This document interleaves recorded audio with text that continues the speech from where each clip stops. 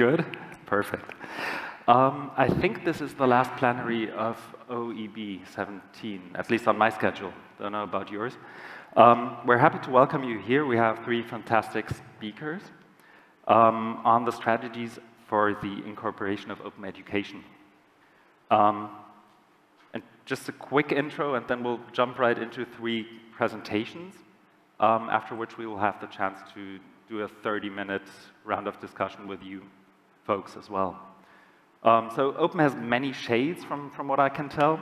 Robin Peel and Jeffrey Pomeranz claimed in 2016 that it has 50 shades at least. And I think so does institutional strategy.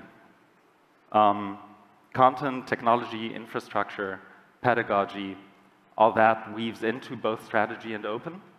And we're really looking forward to hear what you have to say on that from your own context, I think, because open and strategy always are contextual as well. So a warm welcome to our speakers. We have, to my left, Ada Pellert.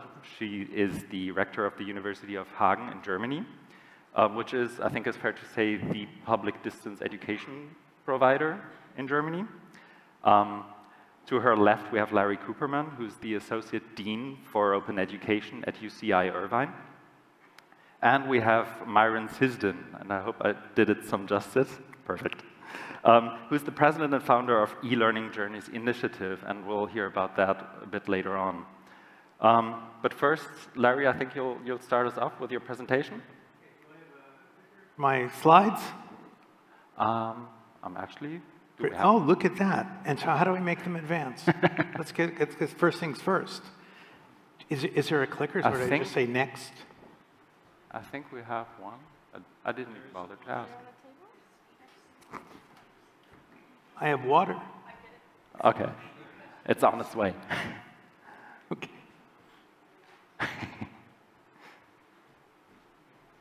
It's a great slide that we're on here anyway, so we'll just keep it there.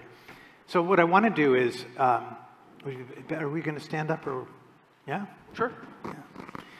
So what I want to do is take a high-level view of the issue of strategy for different kinds of organizations.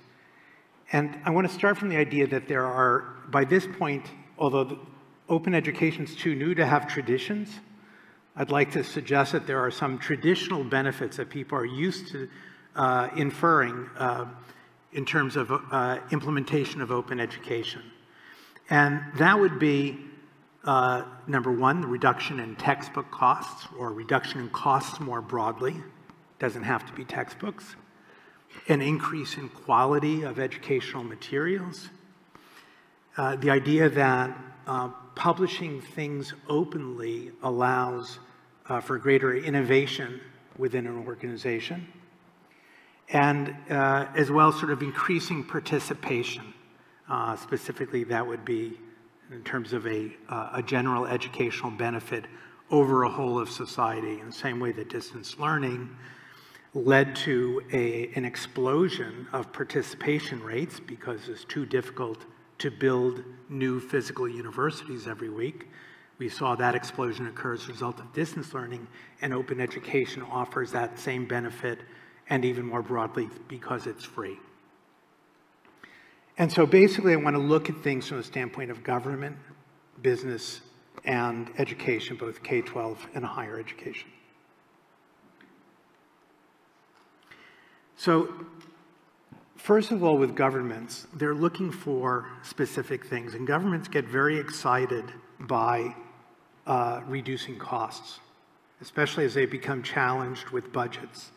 They've looked at open education and a related phenomena of MOOCs, and they've looked at the idea of saying, well, if we can provide educational resources very broadly, we can reduce costs, therefore we can do more with less money. It's not always the case, but it's very attractive to them for that reason. But there are other reasons, including especially with smaller countries, that preserving language and culture is important, and textbook publishers won't be the ones who are producing all of the necessary texts in a minor language. And so all of a sudden, OER begins to play that role for governments of assembling a set of resources for K-12 education up to higher education, but that essentially allows people to become educated in their first language. And so I know many of you in the audience have more than one language, and you probably switch to your native language when you want to watch a movie, because it's just, everything becomes easier. Well, it's the same with K-12 as well, that having materials available in native languages, and I've seen places like Haiti where students are forced into French, which is not the household language, and so there's literacy problems at the level of the first language, and then there's a reluctance by students, even in higher education, to participate because of a felt inadequacy in French. So finally then, this whole idea for government as well, and I just heard the talk here right before lunch, is increasing participation rates. So it's a very important goal for governments. Often it's the 40% goal that of the entire population, 40% will be able to have some kind of post-secondary credential. And to get there, open education becomes a vehicle for governments in terms of that. These are just broad strategies. I can go into details later. I would say on workforce preparation, which you would think is a natural, the US government spent $2 billion over 4 years during the Obama years, obviously, but to produce OERs that would help people at community colleges enter the workforce, so in the most needed areas. But it was done without a real coordination between the Department of Labor and the Department of Education, so the end result was $2 billion spent. They're just now getting things ready in a repository, in the Merlot repository, in a special place, and they're trying to make sense of what were 400 or more disparate projects that were built with different technologies, different formats, and with no sense of open educational resources or potentially other audiences who might need it. So we've spent $2 billion, but perhaps not so wisely. But workforce preparation remains an important goal of governments. So higher education also has a variety of strategies. Reduction of textbook costs is actually the single most important one for most universities as well as governments. So in California, the California community colleges have a zero textbook cost degree program. The idea is that students spend more on textbooks than on tuition in the community colleges. As well, the University of Maryland, the University College, UMUC, has replaced all of their for-cost textbooks with free resources, 90% of which are OERs. So that's an amazing step forward. And they did it because they actually, if you look at the backstory, the US military, which it funds a lot of members of the military to attend that college, said, we don't want any costs on our service members at your university, or else you might lose our business. And so they went full OER, 10% free, I would say still, and 90% OER. But also for your higher education, the service mission is important. And so the service mission means that we have to produce a benefit for our communities. And so OER is a way of actually fulfilling the service mission in a way that the service mission isn't incidental. Every university worldwide has this as one of its central missions alongside teaching and research and so forth. And finally, for higher education, reputation, you live and die by reputation. So the fact that you've seen the explosion of MOOCs was partially the result of individual faculty looking at reputational issues, occupying a niche in teaching as well as in research, but as well, departments, whole universities have become better known for their OER efforts than for all the other good things they do. It's not fair, but that's just the way it is. MIT faculty would always complain that they would go someplace as part of their research, and people would say, oh yes, I know MIT OCW. But that's a good thing. That's a good thing that we're known. At UCI, we have a chemistry department, already very well known, highly ranked, but now because they've produced the entire curriculum on YouTube, it's far better known. And so I was just at a conference recently where somebody from Eastern Kentucky, coal country, said, oh yes, you're from UCI, I know open chem. So I was very pleased by that. There's generic business strategies as well, and there's people who mix open and proprietary content. And so the publishers in particular will do this frequently. So they're actually beginning to integrate OER as part of a library that they can then sell the benefit of that curation along with their proprietary materials. Curation itself can be a business model. So we have OERs. One of the problems is that there's now millions of OERs, and they're not very well curated. It's hard to find things still. So curation itself, you'll find a company will say, I'll find something that really is applicable. So we just had a for-profit company that contacted us for our macroeconomics and microeconomics courses that they were going to integrate, and then they sell adaptive learning products.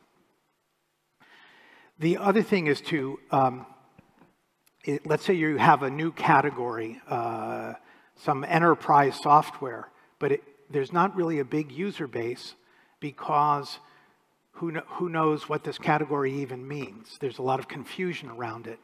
Well, increasingly companies will develop training that they release as OER for that category. So they're not very explicitly tied to their own products, but they anticipate getting a benefit once people understand the category better.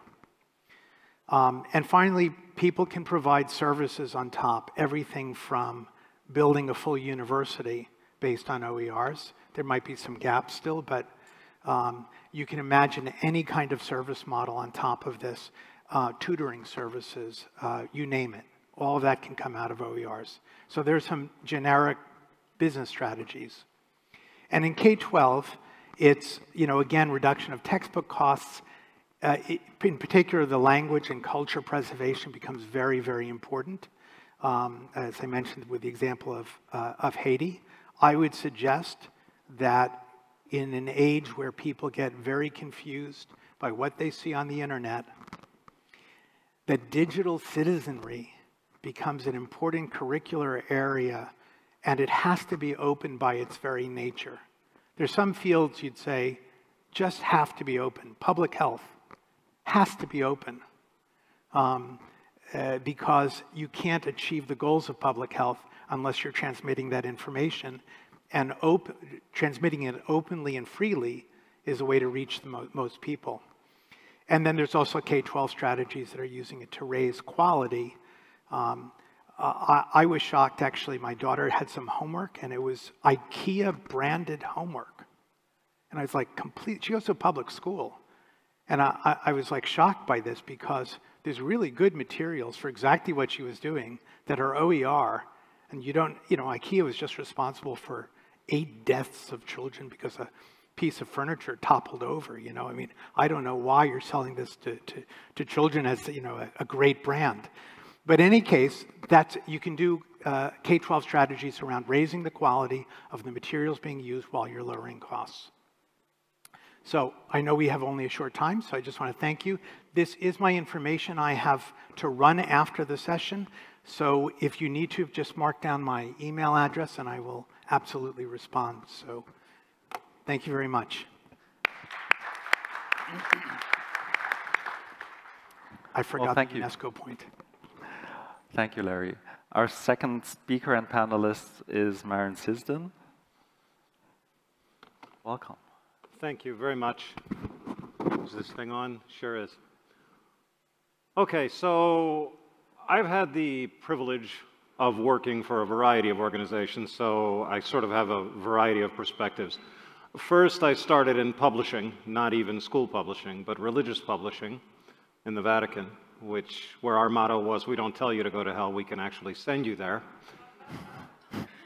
And then moved on from there into educational technology, and now in advocacy work with e-learning journeys, where we're trying to bring a variety of groups together. So I wanted to take a different spin on today's conversation, just to keep it short. And I'm going to check the clock to make sure I don't run over. And that is that there is a political case and an institutional case to be made here. And I'm not going to make it because I've heard it made by Larry, who's going to make it far better than me and in various other panels I've been in. But let's flip the script and talk about cost effectiveness. What is the #1 measure of cost effectiveness of anything? And that is whether people are using the system, okay? Everybody talks about user-centric, but that's the real question when we're talking about instructional materials, when we're talking about technology platforms. Are the users, in fact, using the system? What is the user experience that we're attempting to provide? Not the business case, not the profitability case, not all of that. I think that very often in what we're doing, we concentrate a lot on the institution, which is fine. But to give you another example of this, if people aren't actually in the system, then, like, I'm taking a course right now. And every time I get my notification from the LMS at the university that I'm at, whose name will remain nameless because they're using Moodle, but every time I get a notification from them, I dread it. I'm like, oh my God, I got to log into this system. And, oh Jesus, I really don't want to do this. So the premise that I'm operating from is that if there's usability, what materials do you need to make the system actually usable? There's technology UX, that's another thing. And we talk about OER as if it were something new. It's not. Certainly not in K through 12, which is the world that I worked in most of my career. In K through 12, there always were proprietary materials, and then there were worksheets, and then there was the supplemental stuff, and then there was stuff that Doris down the hall gave you that was user-generated content. And all of these things were mixed together in a user experience that the teacher experienced that was actually extremely effective and very easy to navigate for the teacher. Now, some of us are teachers, some of us are instructors, some are students, all of us are users. And all we really want is a system that allows us to do certain things in an effective way. OER is a huge component of that, but it is not the magic bullet. The magic bullet is whether people actually want to be there, okay? And that makes a system cost effective. So I sought out to look for the commonalities within these different content sources, which are user-generated, OER, proprietary. And I found 3 of them, and they have to exist within any system that you're working in. The first is that you're able to actually use all of this content in an intuitive fashion. If it's siloed, then forget it, nobody's going to bother. Okay? That's the first thing. You have to be able to mix it. Connected to this question is the second one. And by the way, I have a slideshow. I'm not using it because there's like 1,000 words on every slide, so I'm sure you'll be able to download it and get all the boring paragraphs with the green background. The second is interactivity. Instructional materials need to some degree, create an environment where learners are interacting for 2 reasons. First of all, that means they're engaged. And second of all, that means they're sending back data. If you don't have that in your system or in your OER, or for that matter in your proprietary or your user-generated or any content whatsoever, if that's something you're not considering, then you have a problem with your classroom implementation or with your university implementation. Because as we all know, if you're not clicking, you're not engaged, or tapping, or whatever.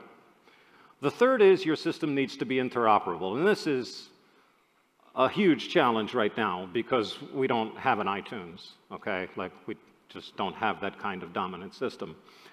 If you're not playing well with others, which was a huge challenge in K through 12, then you're going to have a problem. And finally, because I'm definitely running out of time here, I wanted to really bring to the fore something that Larry said, and we were talking at the preparation dinner about it. Every slide, every other sentence that he utters has to do with quality. It's like all over the place, right? Okay? OER is not free stuff, so you don't have to pay. Okay, there is a cost element to it, sure, I get it. It's important. You don't want to spend money on books, certainly not a lot of money on books. It's a big problem in K-12. It's a bigger problem in higher ed. Okay. But at any rate, you really need to keep your eye on that, because when he describes his process of OER, I wish the publishers that I worked with years ago had that process. I wish they did. Some did. Most did not.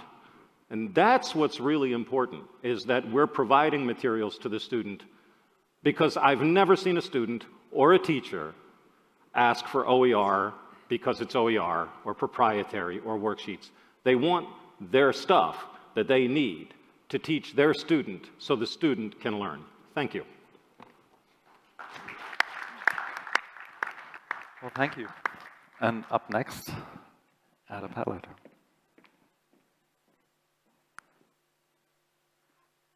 Yes, I think speaking in front of an international audience, I was thinking about, Larry, what you said, and I think at first I want to make a very general remark.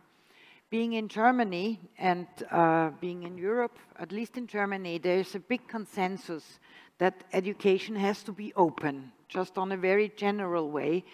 So it's far more courageous in the US to say, I'm in favor of open education, than it is in Germany. I mean, basically, if we just think of the basic model, all the public universities don't have any fees. That's kind of openness. So there's a huge societal conviction that education has to be open, accessible, and this is working on this basic level, because I think this year is the absolute peak. Not 1 year before, more students ever have started to study in Germany. So we also see the result and the effects of this openness of education. So I think that's a good starting point in the political area, that there is a great consensus. This has to be open, basically. And I can observe on the political level that there is also therefore more and more conviction. We have to look at the circumstances and the context that this will stay as such. So in the research area, we can observe that there's now a lot of resistance against publishers. There's a lot of political struggle going on, and I have to say there's a lot of consensus in this area too. So I think there is a lot of basic attitude towards openness in research and education in our cultural surrounding. But of course, if you then look closer, it's getting more complicated, because we are not speaking here on the basic values towards the openness of education, but in a specific area, in the area of digital age. And there it is getting more and more complicated. I'm head of an institution for distance learning. It's the largest in Germany.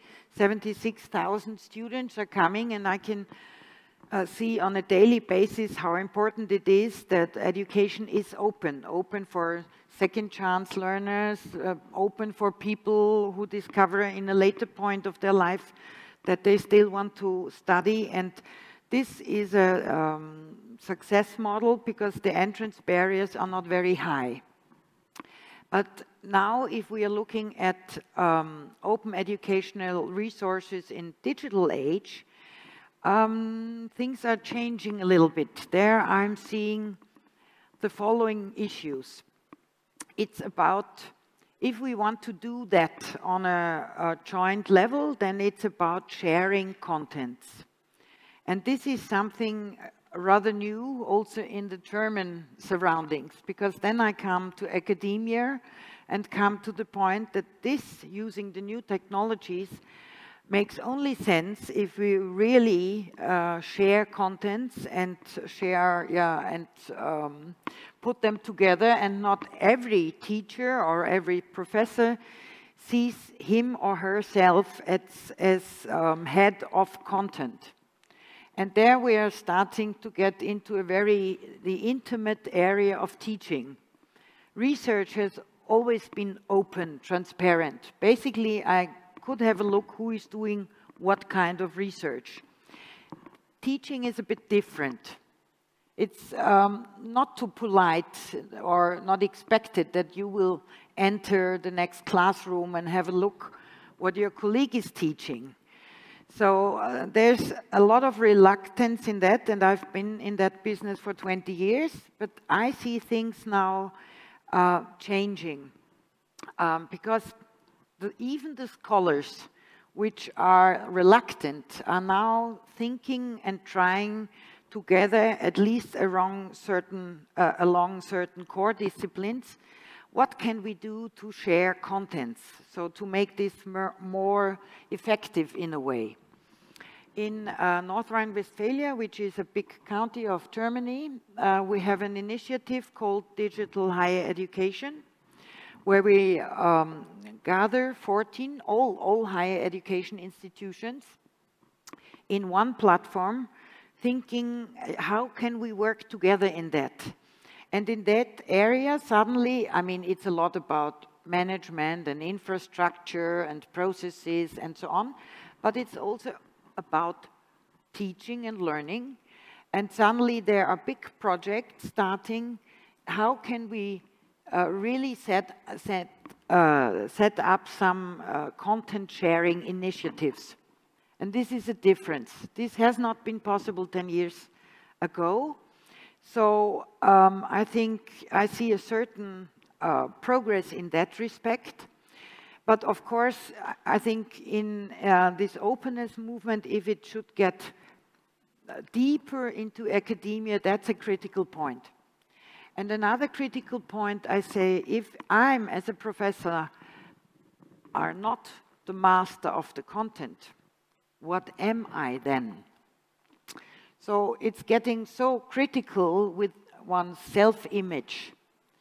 And we all know, and we had it also this morning, that new arrangement of blended learning means that we have to think, very sharply think of differentiated roles of the teachers and the facilitators of teaching and learning.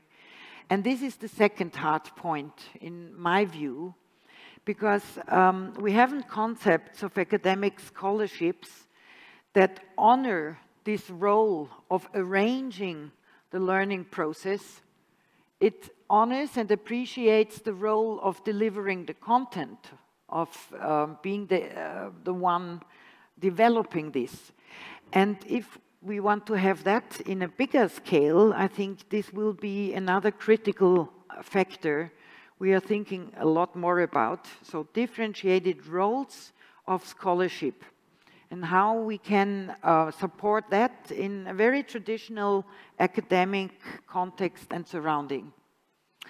And maybe a last thought, we of course want to compete about those contents on a global level, because these contents are also culturally driven, culturally bound. So of course there's a discussion in Europe, how can we competitive if we go more into open educational resources? And it's, for instance, the US has already very professional standards in that, and we only have very fragmented initiatives. So we are trying out things, but it's even within Germany, it's not possible to have one platform, all contribute.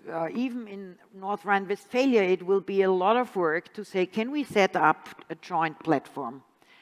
And in this case, we are far away from a European level. So I also had a lot of European discussions, because it would be so good to join forces in that area. There were initiatives on European cinema, because we said, yes, there is some, in these contents, there is culture embedded.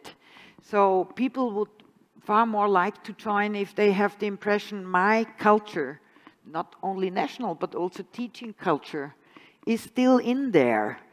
So this is on the political level, on the European level, something we have to deal with, because we are very fragmented, a high diversity of cultures. But of course, if I look from it from a global perspective, this will weaken the European position, and therefore we have to think how to do that also on a larger scale. So these are only some thoughts from my side, and I hope we get now into the discussion and, yeah, to hear more about your views on that. Thank you very much. Well, thank you to all three of you. And maybe before we open it up to you in the audience, and please do tackle us with questions, I have one question that I wanted to direct to the three of you. And we've heard lots about open and strategy, and also arguments for open or for a certain strategy and for the digital. I'd be interested in your very different context from what I can tell, what role the actual learners play in the development of that strategy. So how do you enable participation? How do you foster that? And also, how do you integrate that in those debates that can admittedly be quite policy-driven or cost-driven even? So I'd be very interested in your take on that. Do you want me to start? Yeah, sure. Okay. So I would say that one of the big short-sighted mistakes that we made in the early days of open education, we called it open courseware or open educational resources, was that we were not taking into account the perspective of the learner in the creation of resources. So the open courseware specifically was a byproduct of what a faculty member was producing anyway for their students. And so if there was a learner in mind, it was that very specific context. And so to take it out of that context became very difficult. So even if you had a course in the sciences from MIT, it doesn't mean that students at other institutions could readily learn from that, because there was an assumed level of the students that was different than most places, much less our community colleges, technological universities, technical schools. It was quite different circumstance.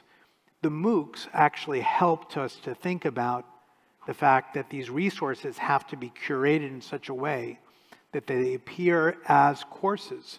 And in the same way that our courses are designed with learners in mind, we have to develop open courses in the same way for audiences that may exist worldwide, but we take for granted then a specific level. We're teaching from that level so that we're helping them move from the point that they're currently at to where we want them to go. And so that's one of the ways in which we're trying to adapt, and it wasn't true at the beginning. Mm-hmm. Myron, you spoke a great deal about usability, and that's kind of what triggered the question to a certain extent. Well, yeah, I mean, so let's take a look at it from the point of view of the learner as a user, right? Okay, and so everybody in here is a user right now. There's people who are using their computers and some aren't, and it's my job to provide engaging content that's going to get them to not use their computer, right? I mean, that may actually be actionable and in some way interesting, or not. Sure, it's standards-based and it's different in universities and in schools, but not so much, because in a user-centric world, there's no way that you're going to stop anybody from doing that, okay, anywhere. So schools are just like K-12 schools are just a collection of kids on their second cell phones because they had to surrender their first one, okay? So they got the second one under the desk. Oh yeah, when I went to schools, it was shocking. It was like a bus station in there. And they're going to do what they're going to do. But there's other places where there were classrooms where kids actually took their cell phones and stacked them up openly and said, okay, we want to actually listen to what's going on here. If you're going to be learner-centric, there always has to be, you're right, there was a lack of focus on actually putting yourself in the shoes of the student.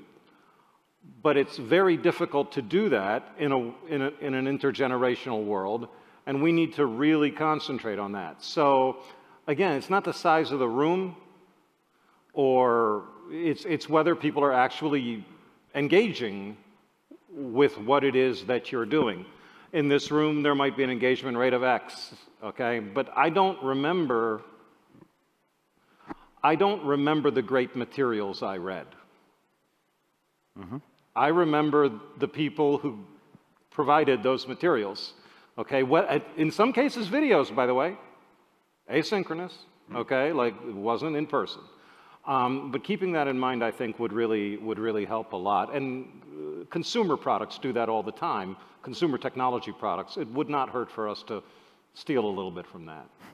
Yes, yeah, exactly. And I think we started this morning with some thoughts, what is good learning about? And if we take that serious, I mean, how is knowledge created? If you believe in a more constructivistic view, then it's about interaction. So knowledge can only be created jointly. And now even business shows us with prosumer context. Not imparted, but created. Yes. Yes.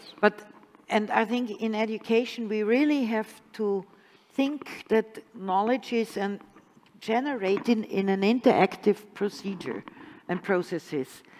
And so all the new the technologies, social media, give us now the possibility to do that also in larger groups.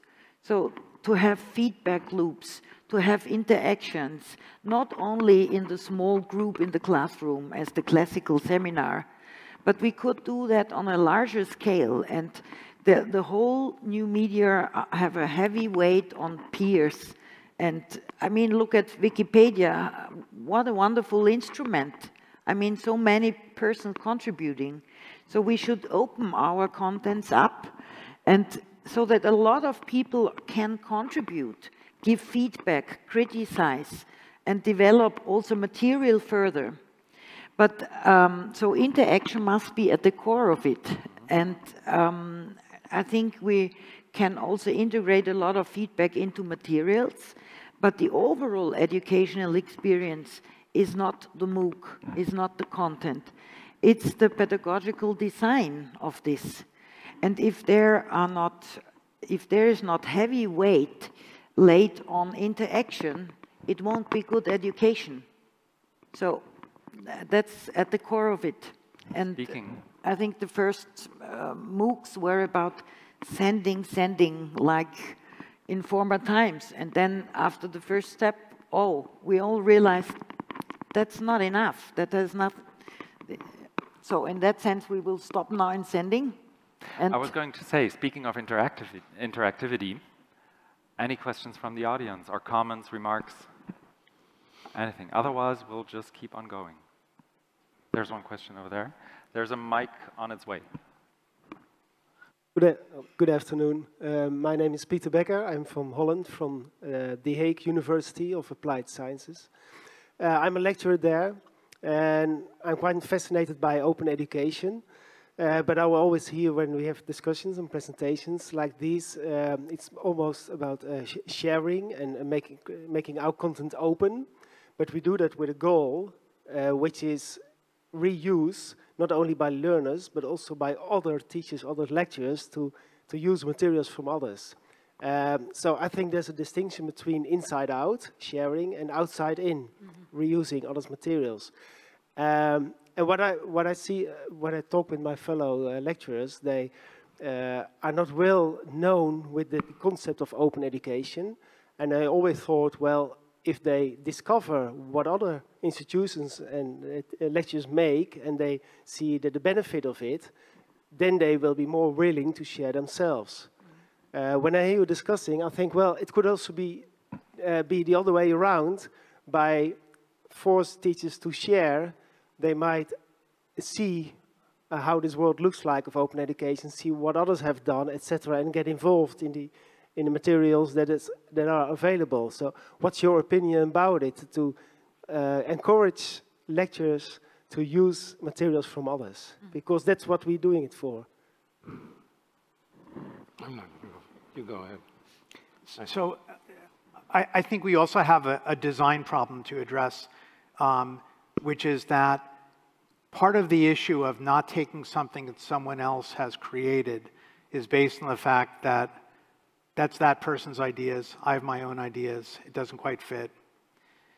But we're really, it's almost amazing to me that we still don't create courses as communities.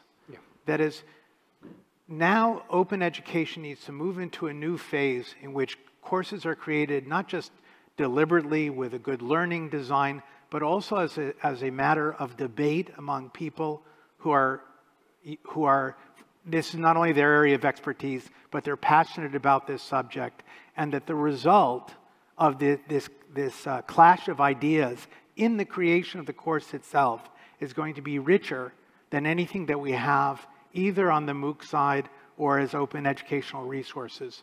And so that, to me, once we see, okay, this community of 1,000 people, 1,000 physicists, 1,000 people in humanities, that we're working on this project, and by the way, it becomes easier because every person spends 10 hours. No one has to spend 200 hours. If we get to that point, then the idea that I'm adopting somebody else's materials becomes less. Then it'll be even better than textbooks that we see right now that have good editors, but usually 1, 2, 3 authors, and it's a relatively limited point of view that can necessarily go into a single textbook. So now professors have to judge this and that. So I think that we have to see a future phase of open education and MOOCs as well. Myron. I'm going to take actually I always like to hook onto a word, community. All education is open. Materials may be copyrighted or not, but if I hear something interesting in my course that I'm taking next week, then I'm going to share it in a community. I've done it many times. Somebody else may be educated from that. Diplomas cost money, usually. Materials may be copyrighted. But the sooner we understand that in a social world and in a community world, education, if what you say, okay, so I define education as making sense of information to increase knowledge. I didn't actually make that up, of course, but I heard it. And if I make sense of something to increase knowledge, I share it. And then when I share it, other people share it. And I'm contributing to the process of education through a community. That is education. That is not the same thing as a diploma or a copyright. And the sooner we understand that, the sooner we'll be able to open up to this new, it's not a new world, it is. This is what it is. I mean, you're addressing a real problem. There's a saying in Germany that a professor would rather use his colleague's toothbrush than his course material. So you have the point. But as I said before, I'm observing a slight change in that. And I think we must throw more light and give more reputation to those attempts. That scholarship and excellency is not only about producing materials, but sharing it with others and putting it in an arrangement. And if highly reputed teachers start with that, I think others will follow. But of course, this is a cultural change. It will take some time, but at least I can say there are some movements in the right direction.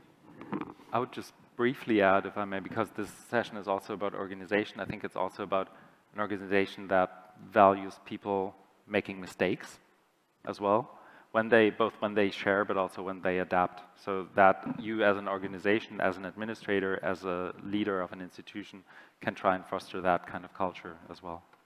And maybe there's one more argument. The more people deal with blended learning arrangements, the more they realize how much work this is.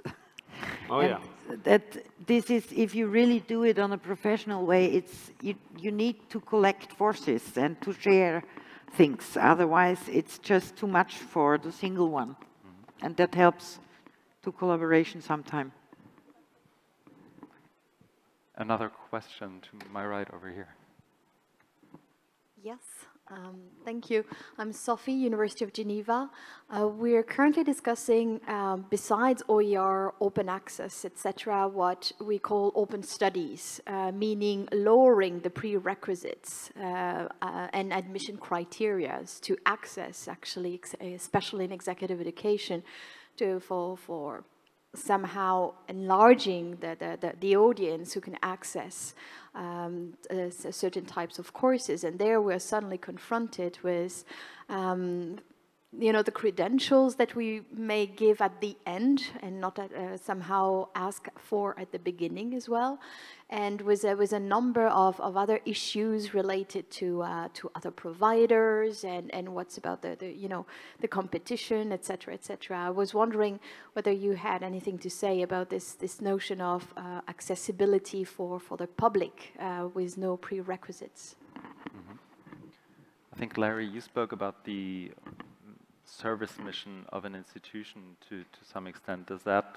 I think that the general point I would raise is that universities used to be gatekeepers of knowledge.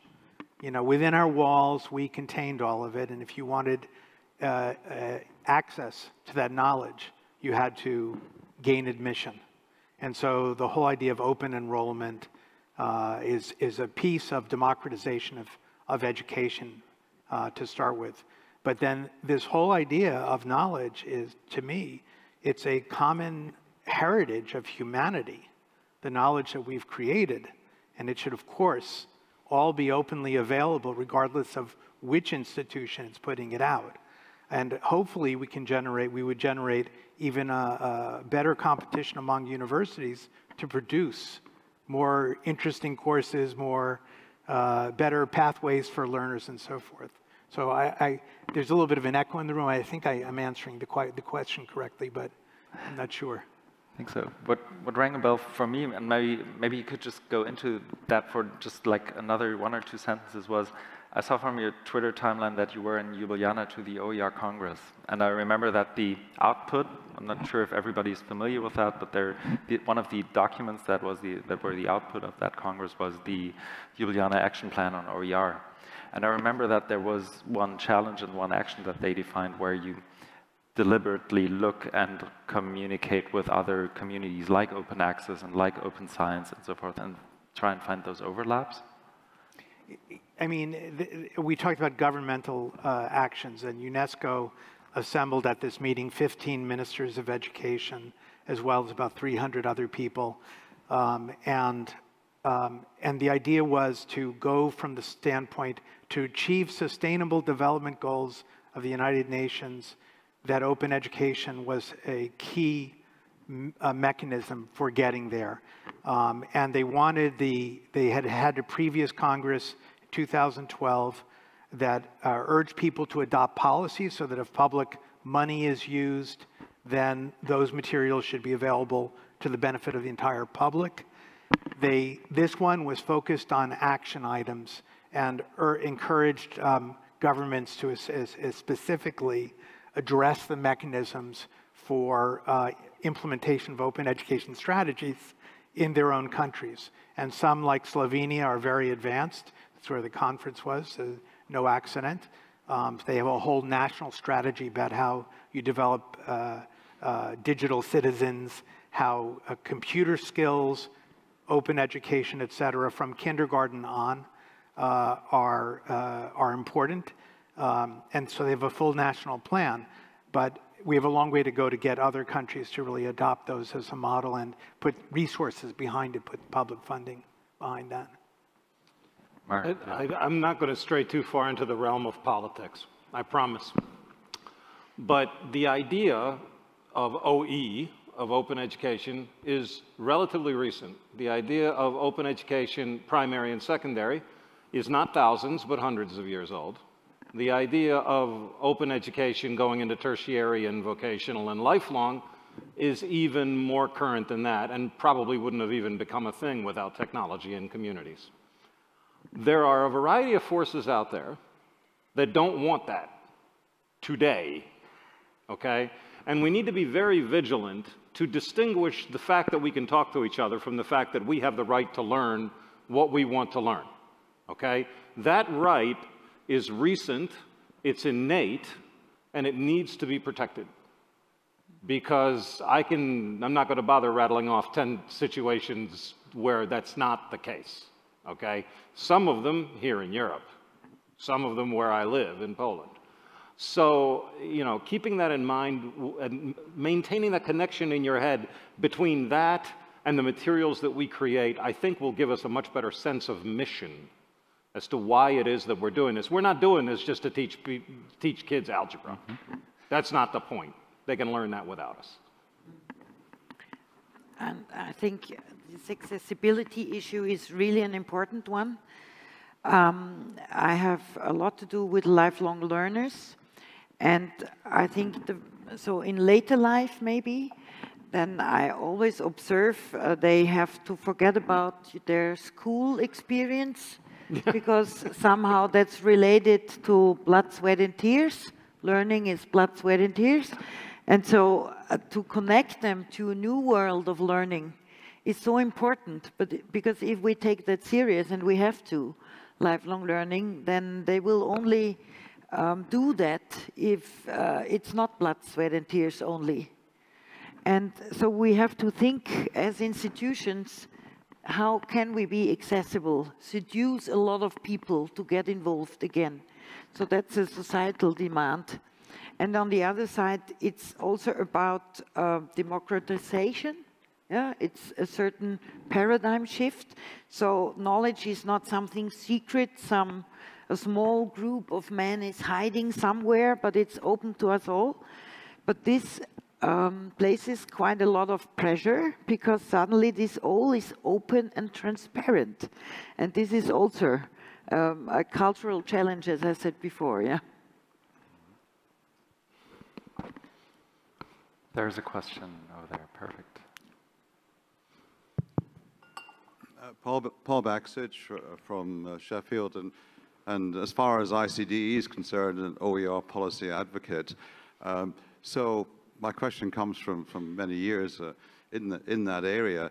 I'd be interested to hear sort of, you know, one-line takeaways from the panel about what we can do to accelerate this process. I mean, I'm going to a session later on today on the Millennium Development Goals. I think if someone stood up and said, we've got to wait for cultural change to educate all our children, they wouldn't get far. These things cost money and effort, and I think there is a great deal of money and effort needed, and more than it's getting. But it can't be as simple as money, because I think we've tried that, and most countries seem to find that too difficult for whatever reason. So I think we've got to find some subtler interventions, but it's got to be more than cultural change. I don't think we and our community can afford to wait. One thought I have is, I wonder if it's worth thinking about a change of name. I mean, reflecting on the open source movement, I do wonder, in fact, if the countries that called it free and libre were actually onto something. I think as soon as you call it open, my experience in talking to policy people, especially in the north of Europe, is they get quite bewildered. They say, but we've got an open university, it's open, can you go away now, essentially? I think we've got to find some term which makes it a bit clearer what we're trying to achieve. Otherwise, people can get very confused. Same thing with free. You know, nothing is ever free. Someone's paying, and someone's paying for the mobile phone and the data network and the bandwidth. So, which in a poor country in Africa is a significant sum, even if what's at the end of the line is free. So I much prefer the phrase low cost, or following Commission examples, lower cost, giving you a kind of value judgment and a sense of direction. So maybe it's time for opening up the vocabulary and somehow finding a way of accelerating it rather than buying the answer, which I think isn't going to work. Right. So we have a labeling problem.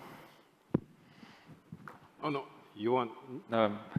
I think... Oh, you mean for the takeaway. I'm sorry, yeah. I got so used to going second that... No, I was thinking about what you were saying, and I mean, what we need to take away, because I'm going to go back to the beginning of what you said, and that is, what should be our takeaway from this? Our takeaways should be 2 words, always learning. Unfortunately, I'm not going to mention the name of the publisher that appropriated that as part of their tagline, because I resent it, because it shouldn't be copyrighted or trademarked. But that's the question we always need to ask ourselves, okay? Are we always learning? Are our students always learning? Are our workers, employees, whoever it is, it doesn't matter. I need a course in algebra, okay? I'm 57 years old, I need a course in algebra. To me, that's not a 9th grade course, okay? That's something that I need to be learning. In fact, I'm taking a course in algebra. It's going very badly.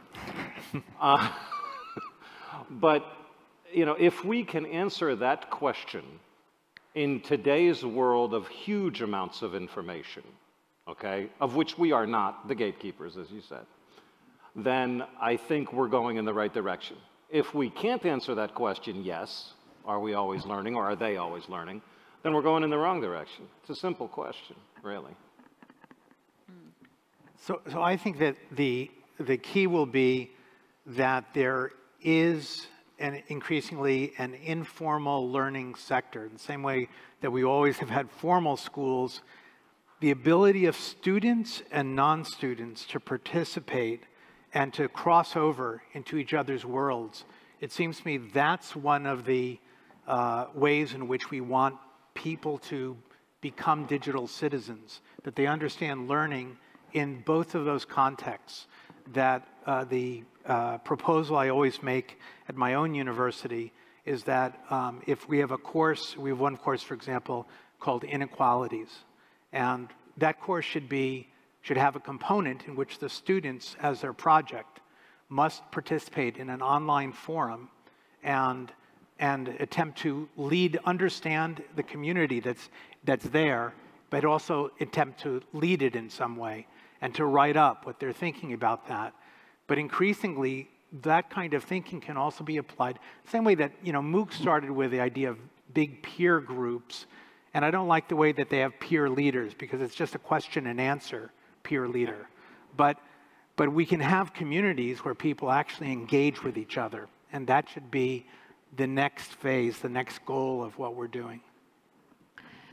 I think your question also points to the financial surrounding or the financial model that we apply in education. And that differs a lot only within Europe. I mean, in the British context, it's probably much more difficult since education is more seen as a business. So you have to think about how to finance that if you're having ideas like open educational resources. In the German context, I see, for instance, we have free education for the bachelor and master, but what happens from the age of 25 to the age of 70 is also seen as a more entrepreneurial model. And so the individual should find his or her way to do some continuing education, or maybe the employer should pay. And this works, but on the societal perspective, we should not forget that then only the eager ones, the already interested ones, will move, and we will have a lack of certain competencies in the society as such. Because if you want to address certain target groups, you have to think about the incentives if they are not coming voluntarily. And I think this is on the agenda, because if we're living in a digital age, how can we provide on a large scale the competencies we all need, whether rich or poor, whether well educated or not? And this is a challenge in that area that is linked to your question, I think. So to add a challenge, I think we have just about a minute left. And if there are no pressing questions from the audience, I think we should leave it at that. I think a couple of us are a bit more approachable than others. Some have to catch trains, some don't. But I'd like to thank you all for taking the time for talking to us, and also to you for the interesting questions and the engaging session. Thank you.